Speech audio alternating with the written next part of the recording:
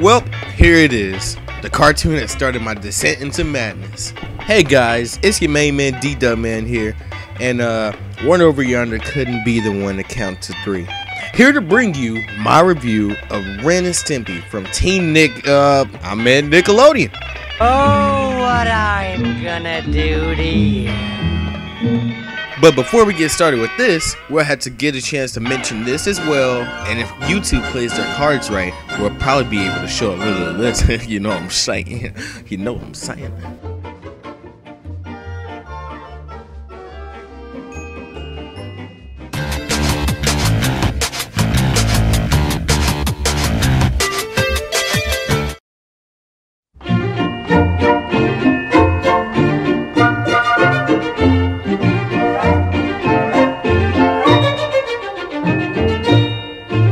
On August 11, 1991, Ren and Stimpy debuted along with Doug and the Rugrats as the original 3 Nicktoons of Nickelodeon.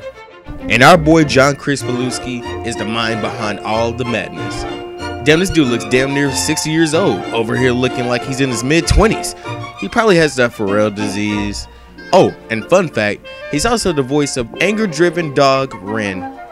So again, since this is a cartoon, I would be basing off of the animation, main plot, and nostalgia. Format again, like I did in the last review. Click here on this annotation if you want to catch a glimpse of that. Oh, and remember guys, I was born in 1586, so I couldn't catch all the show when it originally aired till 1995. But boy, did I catch some shit on Spike. And without further ado, let's get started with the animation.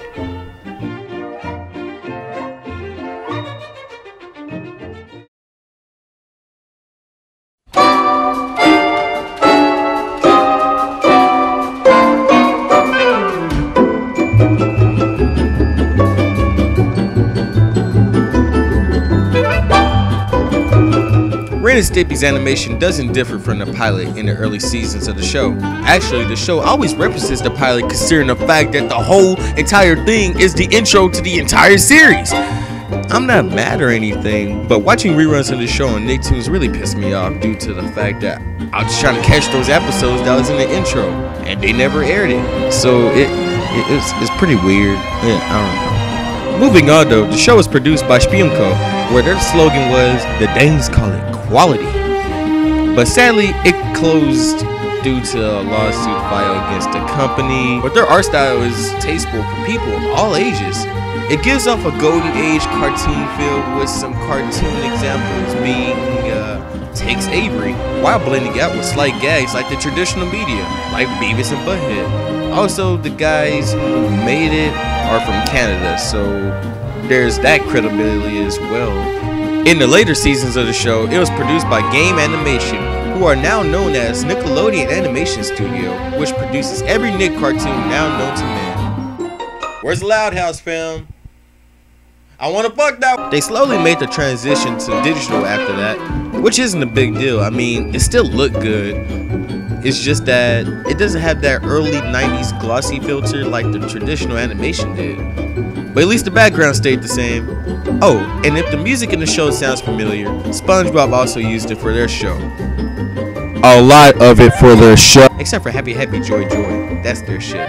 Speaking of reusing things, a lot of Ren and Stimpy's gag habits revolve around using old animation, from their outros to their product placements. There's nothing wrong with reusing stuff. Hell, I do it all the time just to conserve work, but these guys make up for it by adding a little extra dialogue and animation just to spice things up a little. Overall, the animation is alright to me, but the other viewers of this era, Tumblr, they might not cope with it, due to the center of attention always being the characters and not the backgrounds to stand out. It has more of a wallpaper feel actually. So my final verdict on animation is 8 out of 10.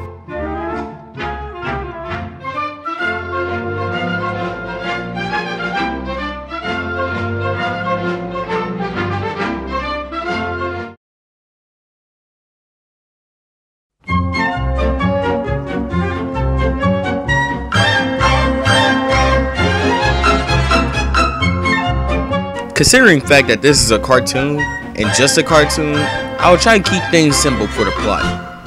Ren and Stimpy is a show about the always pissed chihuahua Ren Hoek and his beloved dumbass sidekick Stimpson J. Cat, or Stimpy for short. They live in a trailer. Good shit happens to Stimpy, bad shit happens to Ren. One episode they're rich, next episode they're broke.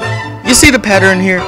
This cartoon is throwing all cliches into one pot, stirring that shit up a little, add a little oregano, stir that shit up again, and bam! Chemical X out of nowhere. This is where the jokes come in. And I'm not lying to you when I say that if this show was to air today on Nick, it wouldn't even get past the pilot. Every innuendo flies over your head like 9/11. Let's play seek and hide. Okay. 9, 11. Okay. And it's not just enjoyable for kids, neither. Adults can laugh at this shit. And that's just not an understatement.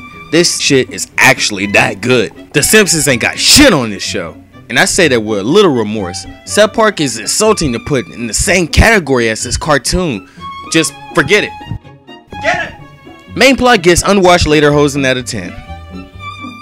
Happy, happy, happy. Joy, joy, joy. As for nostalgia, this cartoon has just nothing but a passing glance and was for seeking a new episode at the time.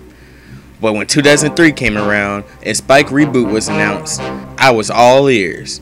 This shit aired on the same network as WWE at the time, so this was like a double win. Wrestling and cartoons, back to back, sign me the fuck up. My poor little kid psyche wasn't affected by the show's raunchy format at the time due to the fact that I was probably like mentally autistic like every other kid during that era.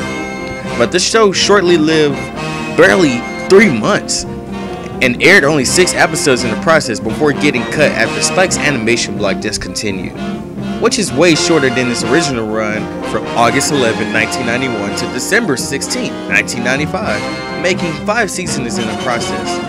More than any other animated series that's on Nickelodeon right now, besides SpongeBob, which is currently on its 9th season. All in all, I'm grateful enough to have watched Ren and Stimpy on Nicktoons back when it was popping, and I thoroughly enjoyed this show. And for that, I'm getting nostalgia 9 out of 10, because they didn't air all the episodes. And with that, that concludes my review of Ren and Stimpy. Be sure to catch it currently on Teen Nick when it's on. Hey guys, be sure to rate, comment, and subscribe for more shenanigans, and stay tuned to Vibe to the Beat.